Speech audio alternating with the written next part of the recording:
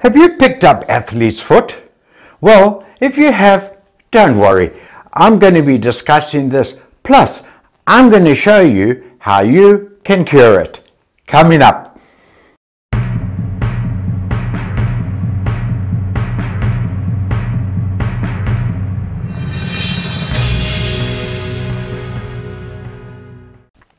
Greetings and welcome back to my channel.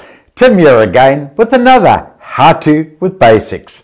And yes, once again, I will be discussing and showing you how to solve your little problem. Okay, what is athlete's foot? Athlete's foot is a fungal infection that affects the skin on the feet. It is a contagious fungal infection which can also spread to the toenails and your hands. The infection is termed as athlete's foot because it's mostly seen in athletes for obvious reasons. Now, its symptoms typically are an itchy, burning and a stinging sensation between your toes. 2, or an itching or burning sensation on the soles of your feet. Or 3, you will develop itchy blisters on the feet. Fourthly, cracking and peeling of the skin between the toes and on the soles of your feet. Or dry skin on the soles and or possibly on the sides of your feet.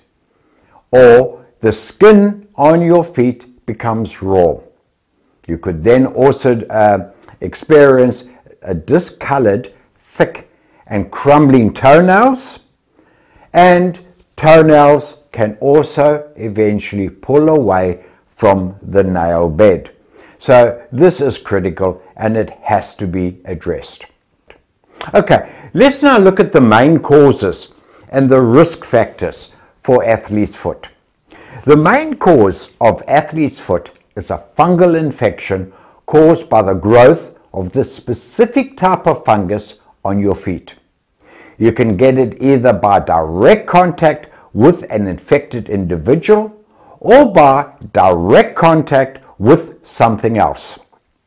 Since this fungus thrives in a moist and warm environments, it can be commonly found in showers, locker room floors, steam rooms and around swimming pool areas. Although everyone is likely to develop athlete's foot, some people are just at greater risk. Factors that could be held responsible for increasing your risk of developing athlete's foot are as follows. Firstly, going barefoot into public places like swimming pools, showers and steam rooms. Wearing non-breathable, tight-fitting shoes. Keeping your feet soaked and covered for prolonged periods, having sweaty feet, or having a minor skin and or a nail injury on your foot. And of course, when we are always in such a rush, we seldom take the time to do things properly. Now, a good example of this, which I am always guilty of.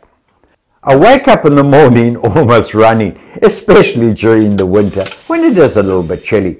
We jump in and out the hot shower, quickly dry ourselves, put our socks or stockings on and our shoes, and then rush off into the kitchen to grab that quick cup of coffee and our slightly toasted fruity soda bread before we dash out the door to school, college or work.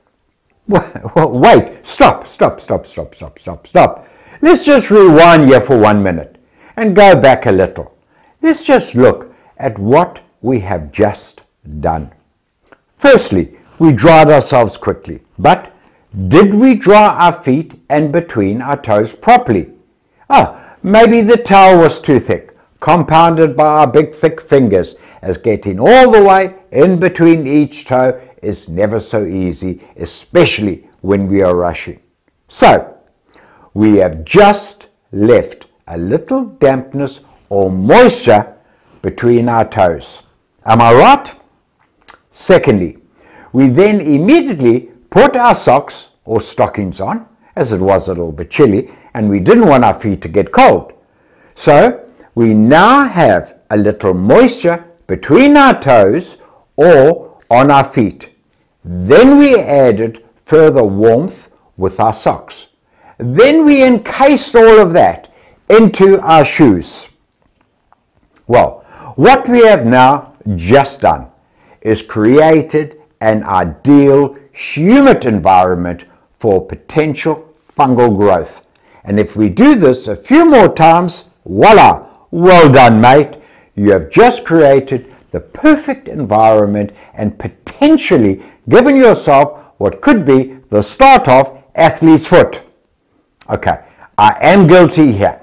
And as I always say, you chip it, you crack it, you pay.